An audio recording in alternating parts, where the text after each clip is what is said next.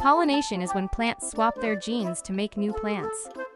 But they can't do it by themselves, so they need helpers like wind, water, or animals. Animals that help plants are called pollinators.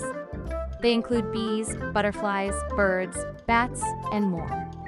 They visit flowers to get food and carry pollen to other flowers.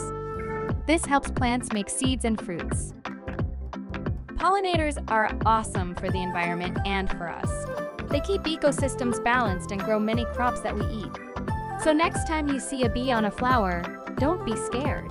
It's just helping the plants party. Thanks for watching, and please like and subscribe.